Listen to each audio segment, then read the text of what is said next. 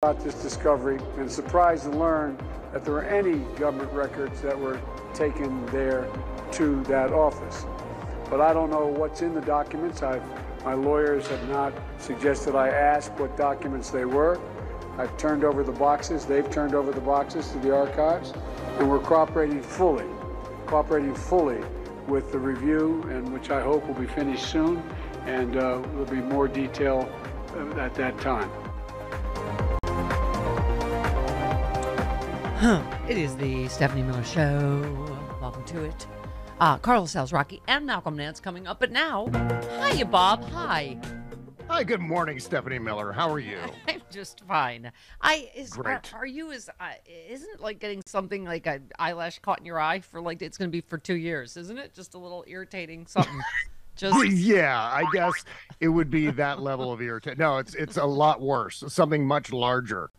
Yes. Something. Like like Matt Gates's face in your eye or something like that. His entire forehead. Yes, exactly. Yeah. You Bob, you covered it. Thank you for your bulleting. We're all doing the best we can here. You said the documents were immediately handed over to NARA. DOJ was informed, but good job suggesting a parallel to Trump's document that discovered and returned could have fit your tweet. Delete your account, CBS News. Pathetic. We realize how we got here with Hillary's emails and the mainstream media in the first place, right? We've seen this so many times, Stephanie. 2013, I think we saw a lot of the reporting. I know I was covering it around the Snowden documents.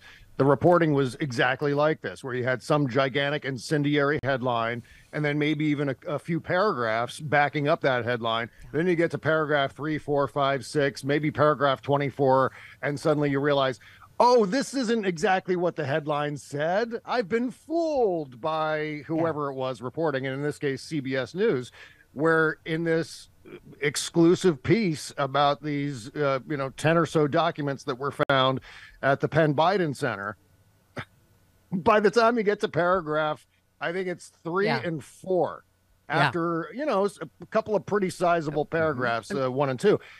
And suddenly that's when you realize, oh, they're handing it back to the National Archives, and they're informing the DOJ, and everything's normal. This is fine. Not anywhere close to what's happening at Mar-a-Lago with Donald Trump, and 300 plus documents, most of those top secret. And look at all unbelievable.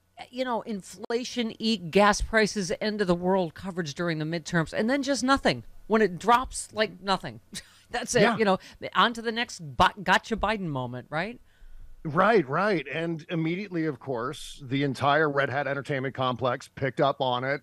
Jesse Waters screaming, where's the raid?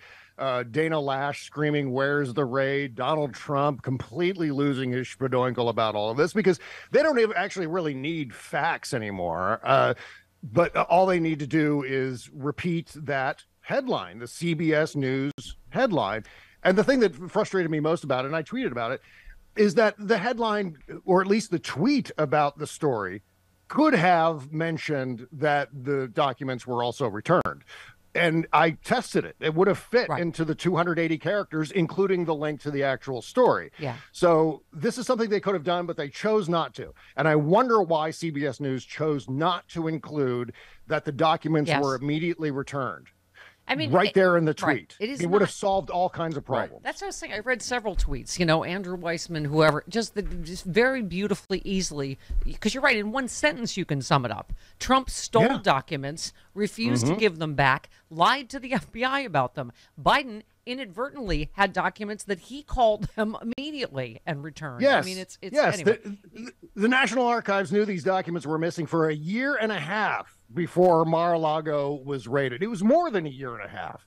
From January 2021 through whatever it was, late, I forget exactly when that raid happened, August of this past year.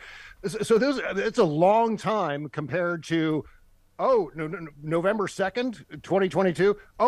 10 documents here in the Penn Biden Center. We should return them. They were back in the hands of the National Archives the very next day on November 3rd.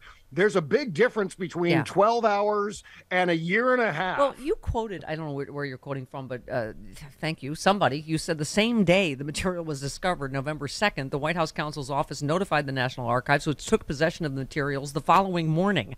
And the documents were not the subject of any previous request or inquiry by the archives.